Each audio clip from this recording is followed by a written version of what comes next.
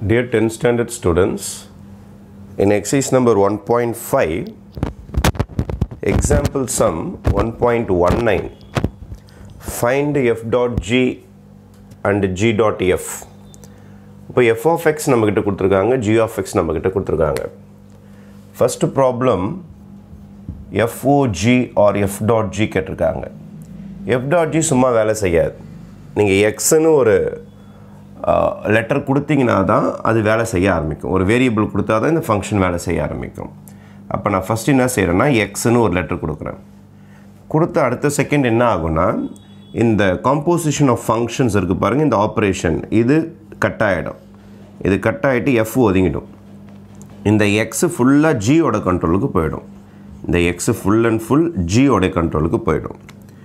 இப்போ தான் உங்களுக்கு ஜி ஃபங்க்ஷன் வேலை செய்ய ஆரம்பிக்கும். ஜியோடைய பழக்கம் என்ன? ஜியோட பழக்கம் என்னன்னா யார் வந்தாலும் ஸ்கொயர் பண்ணிட்டு -2 போட்டுருவான். யார் வந்தாலும் ஸ்கொயர் பண்ணிவிட்டு -2 போட்டுருவான். இங்கே எக்ஸு தான் வந்துக்குது, அதனால் அவனை ஸ்கொயர் பண்ணிவிட்டு -2 போட்டுருவான். இதுதான் யாரோடைய வேலை? ஜியோடைய வேலை.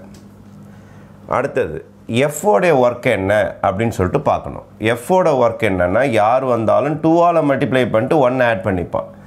எஃப்ஓட ஒர்க் என்னென்னா யார் வந்தாலும் 2ஆல் மல்டிப்ளை பண்ணிட்டு 1 ஆட் பண்ணுவான். அதுதான் எஃப்ஓடைய ஒர்க்கு. எக்ஸ் வந்தால் எக்ஸை 2ஆல் மல்டிப்ளை பண்ணிட்டு 1 ஆட் பண்ணிப்பான். அப்போ எஃப் கிட்ட எது வந்தாலும் சரி, இங்கே இவ்வளோ பெருசு வந்திருக்குது, இதையும் என்ன செய்வான்னா 2ஆல் மல்டிப்ளை பண்ணிவிட்டு இந்த ப்ராக்கெட்டுக்குள்ளே இருக்குது பாருங்கள், இதை ஃபுல்லாக 2ஆல் மல்டிப்ளை பண்ணிட்டு 1 கூட்டிப்பான். அப்போ இதை 2ஆல் மல்டிப்ளை பண்ணா வரும் உங்களுக்கு 2x², 2 2s are -4 + 1. அப்போ 2x², 4ல் 1 போச்சுன்னா வந்துடும் -3. இதுதான் உங்களுக்கு f dot g உடைய answer. f dot g of x உடைய answer, right? f dot g முடிச்சிட்ட பிறகு g dot f கேட்டிருக்காங்க. இப்போ செகண்ட் பார்ட் நம்ம எது ஸ்டார்ட் பண்ணுறோன்னா g dot f. இப்போ g dot fன்னு கேட்டால் அது அப்படியே வச்சுட்டு போட முடியாது. வெறும் g dot f வச்சு சம்மே போட முடியாது. அதுக்கிட்ட நீங்கள் ஒரு வேரியபிள் கொடுக்கணும், எக்ஸ்ன்னு ஒன்று கொடுக்கணும். கொடுத்த அடுத்த செகண்ட் என்ன ஆகும் அப்படின்னா இந்த காம்போசிஷன் ஆஃப் ஃபங்க்ஷன் கட் ஆகிடும். எஃப் கிட்ட யார் ரொம்ப க்ளோஸாக போயிடுவோன்னா எக்ஸ் ரொம்ப க்ளோஸாக போயிடுவான். எஃப்ஓடைய ஒர்க் என்ன? எஃப்ஓடைய ஒர்க் என்னன்னு க்ளீனாக சொல்லியிருக்காங்க. யார் வந்தாலும் 2ஆல் மல்டிப்ளை பண்ணிட்டு 1 கூட்டிப்பான். இப்போ யார் வந்திருக்கிறா? எக்ஸு தான் வந்திருக்கிறாங்க. அப்போ எக்ஸை என்ன செய்வாங்கன்னா 2ஆல் மல்டிப்ளை பண்ணிட்டு 1 கூட்டிப்பாங்க. இதுதான் எஃப்ஓடைய ஒர்க்கு. அடுத்தது ஜியோடைய ஒர்க்கு ஸ்டார்ட் ஆகும்.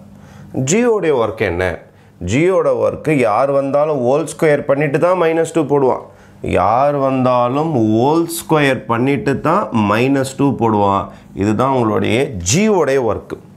ஜியோடைய ஃபங்க்ஷன், ஜியோடைய வேலை என்னன்னு பார்த்தீங்கன்னா யார் வந்தாலும் whole square பண்ணிவிடுவான். X வந்திருக்குனால whole square பண்ணிவிட்டு -2 போட்டிருக்கான். எவ்வளோ பெரிய ப்ராக்கெட் வந்திருக்குது, அதையும் ஹோல் ஸ்கொயர் பண்ணிட்டு தான், இதை ஹோல் ஸ்கொயர் பண்ணிட்டு தான் -2 போடுவான். What is a + b whole square formula? What is a + b whole square formula? இது a இது bன்னு வச்சுக்கிட்டிங்கன்னா a² + 2ab + b², இந்த ஃபார்முலா வச்சு இதை ஓப்பன் பண்ணணும்.